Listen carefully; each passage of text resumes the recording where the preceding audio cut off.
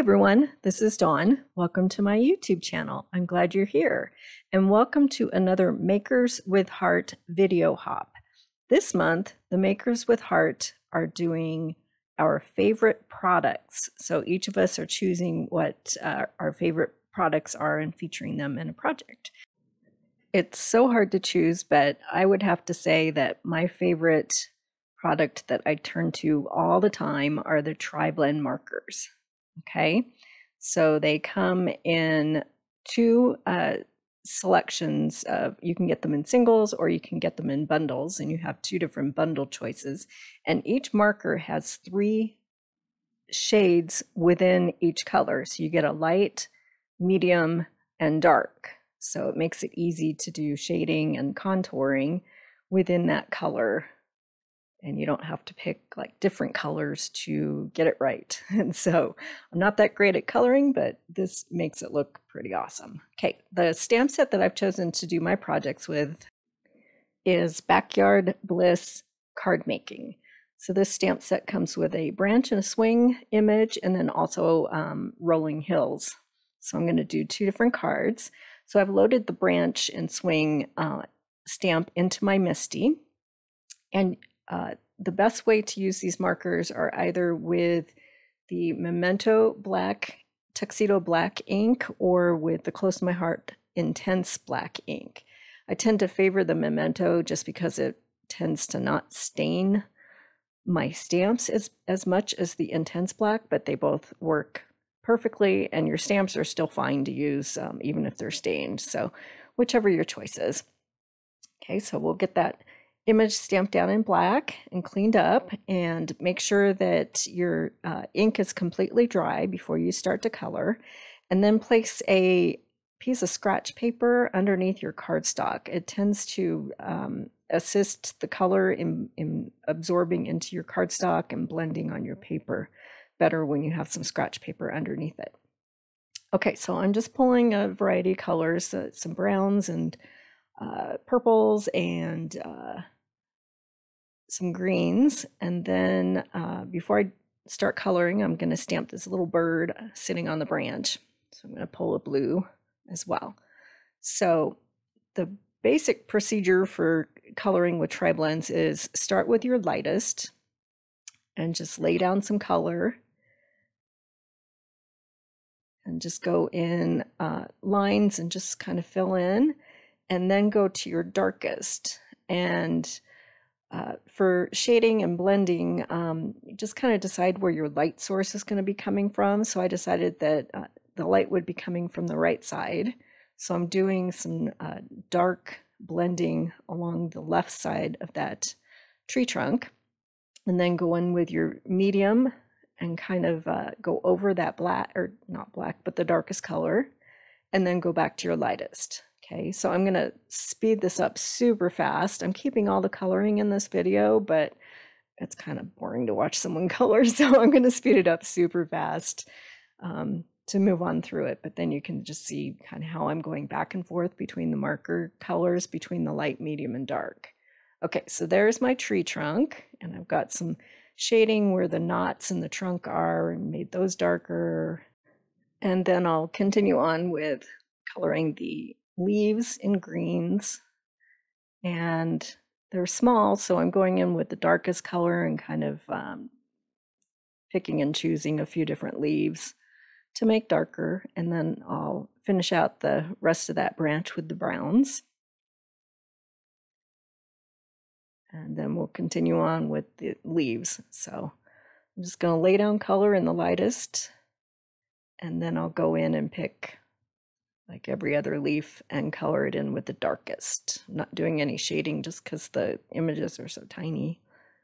Can't get a lot of color in them. So then I'll do the flowers and the swing, and I'll color my little bird in blue. Pretty easy. Okay, so there, that image is all finished. And now I'm going to fill in with some stamping. Okay, so I've got avocado, and this stamp looks like grass. And then I'm going to stamp a second time in New England ivy and kind of stagger it to kind of fill it in there. Okay, then I will stamp my sentiment in black, and it says, "Hello, friend."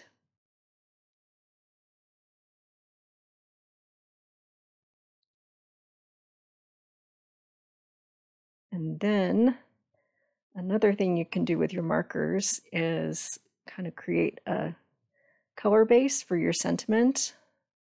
So I'm just going to color over it with 2 of the colors of blue to bring more attention to my sentiment and kind of create a wash.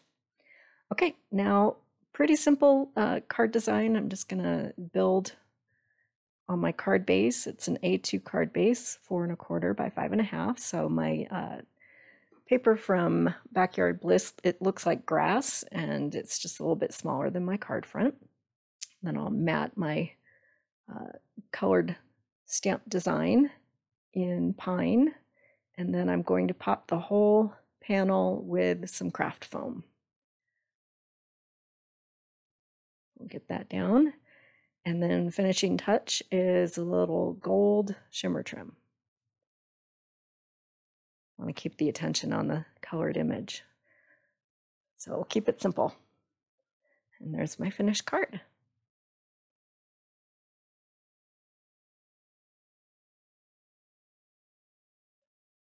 Okay, next card, I'm going to use this Rolling Hills design, and I have a piece of shortbread. This is the light side of shortbread, and it's cut at 3 inches square, loaded into my MISTI, and I'll stamp that out in black ink, and then we can color that in. These markers are really easy to use, and they last a long time. This set that I've got here, I've had for 2 years since we first came out with them. And most of them are still pretty juicy. I'm going to need to replace a couple of my most used colors, like a yellow and a green, pretty soon. But I'm just amazed at how long they last because I use these a lot. So they're a good value for your money. So again, I'm just going in with some greens. I've got 2 different green markers, and I'm starting with the lightest and then building it up with darker colors. It's easiest to go from a lighter color to a darker color, and a little trickier to take away a dark color. There is the colorless blender, which will take away color, but you need to be careful with that so that you don't oversaturate your cardstock. So the easiest way is to start with light and then go into dark.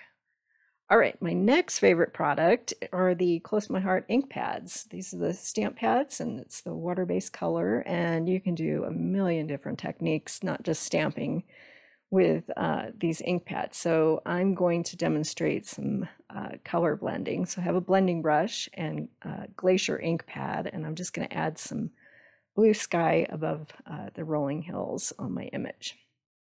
Okay, now I have a piece of white daisy cardstock, and I have wisteria and grape and some larger blending brushes, and I'm going to create a background. So it's going to look like a sponge color blended background. It's not going to be completely smooth, but that's not the look I'm going for. So I'm just going to lay down wisteria, and then on the lower side end of this piece of cardstock, I'm adding some grape. Okay, so that's my background, and now we can start building our card. Okay, I'm going to stamp out my sentiment, which says "Thinking of You" in grape ink on this piece of shortbread, and then off camera I will trim it down and dovetail each end to create a little banner. And then I'm going to doodle around the edges in a purple gel pen, just to bring a little more attention to that little banner. Okay. And then I'll add that grape and wisteria inked up panel to the front of my card. And then I will mat my stamped image in pine, and I'll add that with some craft foam and pop it. And then my sentiment I'll add with some tape runner.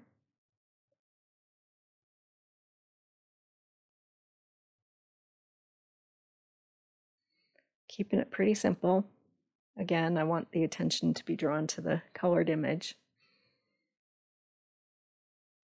And for the last touch, I'm going to use these embellishments from Backyard Bliss.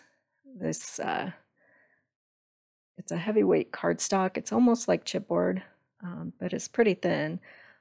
This looks like a picket fence, and it has a wood grain on this chipboard. And I'll add that with some glue dots to finish it off. So be sure to check out the playlist at the end of this video, and you'll be able to see all of the other Makers with Heart videos and what their favorite products are. I'm curious to know what they've chosen, so I'm excited to see their videos. So I will make a list of all the supplies that I used with links in the description below. And if you haven't subscribed yet, please hit that subscribe button. I would really appreciate it. And then you'll be able to find all of my videos. And thanks for watching.